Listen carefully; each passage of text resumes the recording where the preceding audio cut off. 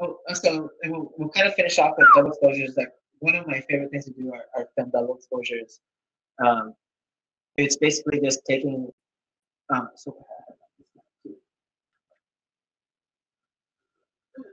what I used to do is I have this little pocket-sized film camera right here, and then on a vacation I would just go wherever we went, just take the whole roll there. So if this was in New York, just skyline, whatever. One time or throughout the whole week? Throughout the week. Okay, day, gotcha, whatever, gotcha. Wherever I'm at, and then bring that film home, rewind it, put it back in the same camera, and then so this is Coco Head. So it's just Coco Head. And are you finding contrasting things? I've seen a series of these, of the underwater ones, mind-blowing. But, you know, are you finding moments that contrasted in that way? So, you know, I'm going to shoot the whole skyline, and then you're going to find something that's almost a complement, like a balance of opposites, so to say. Is that what you're looking for? Or you just wing it? I'm just super wingy, being just like whatever happens. Do you remember your composition to a degree? No. Okay, awesome. Everything out the window, guys. Just go. Okay, good. This was another one where, you know, San Francisco. Yeah. Whatever. I had a whole roll of just random San Francisco things. Is this multiple double exposures? Because I see the palms, I see the flowers. How many times could you expose film in that sense? As much until it gets overexposed. So, like, if you have 400 speed film, I would shoot it at, it sounds all nerdy, but 800 twice, right, to get back to 400. But it's possible to overexpose film, just like I did. It's possible to overexpose your digital photograph if you take too much light on it. Yep.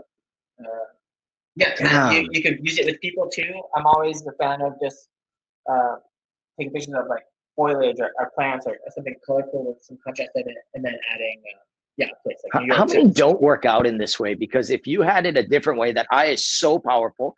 You know what? There's actually a filter that they do on like Instagram and the social medias, but you're doing it in camera, which is the beauty thing. It's just so because so many people can do a lot of these different things to a degree in post, but being able to create this is in camera, you guys, on film that he's doing this, not in post. And it is just a gorgeous effect in that way, but it works so perfect. There must be somewhere you're like, 100%. That roll has one roll, one shot. On it. I probably have 4 good ones. Yeah. And that's if I get 4, hey, that's solid. Ones, so there's a lot of that don't line up. Like, absolutely.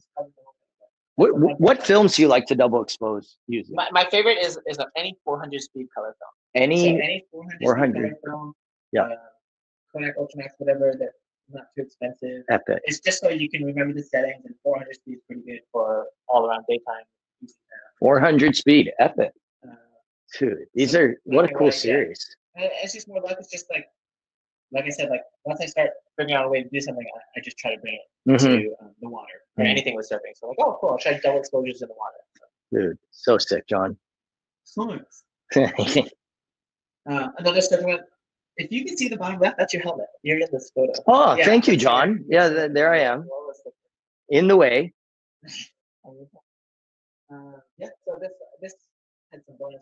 It's so beautiful because, like I said, you could do this in post if you really wanted to. But the satisfaction, I mean, it's having the right exposure in anything that you shoot, shooting manually or doing something, and just having that spot on exposure. So your post is a lot more, is a lot less time consuming. Is such a beautiful thing. I know we have a few more photos here, and then we're going to jump into a few questions shortly. Yeah. Jeez. Just another one. Just I love plants, right? Plants and textures and colors, and then just throwing it in some shapes. I think I need a print of that one. That's incredible with the greens and the golds and that, man. So this was that one you were talking about where this one is almost haunting. The way you shot this a little bit. Honestly, I was kind of blown away by how well it came out. Because I had the idea. You were impressed by yourself. Yeah, and when it worked, I was, like I said, like sometimes it doesn't work. You get 1 or 2, 3 good ones. Maybe like 20 out of 30 was pretty cool. Like everything like that. So I shot underwater, up in Pukaki on the North Shore, just underwater, like waves breaking, just a whole roll. And then that same day, I went to Waikiki, put the film back in my camera, and just started shooting stuff around Waikiki. They just lined up really nice. Jeez, dude. To me, that's like, that's just mind blowing. Like I said, you could do this in post, but he's doing this on film in camera.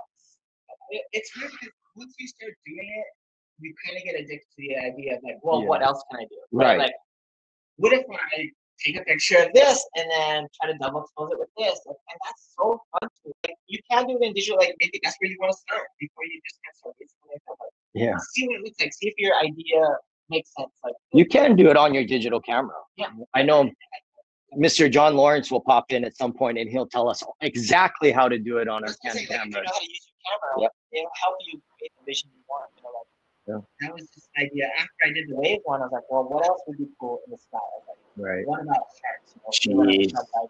Okay. Let's go to that next shot there. And then this is the last one where sometimes I think people get into just kind of like a rut. Are you just like, you're like, well, I don't have any ideas right now. I just don't know what to do. Like, maybe this is a simple idea for me. And I had a ton of fun doing it. Just with some Polaroids or some 3D Instax in the way. Basically, I wanted to make a collage, obviously rainbow tone, like rainbow coloring. And for about it took me a month to do this, just because, and I just did it in one location. But I was forced to look at everything around me because constantly I was looking for something yellow that was a little green on the bottom, or something that was kind of green on the top. And It's a good challenge. It's super fun. Creative, like challenge in that manner. And you can do it with your iPhone too. Yeah. Collage it later in Photoshop. Like, imagine if you were trying to do that on purpose. How often you just drive around and look at stuff like, is that a cool photo that's kind of blue on the top and kind of green on the bottom? Yeah. So this was just a simple idea that anybody can try. Just like, it will really open your eyes to like purchase something look around you and look for. That's it, dude. Really amazing job.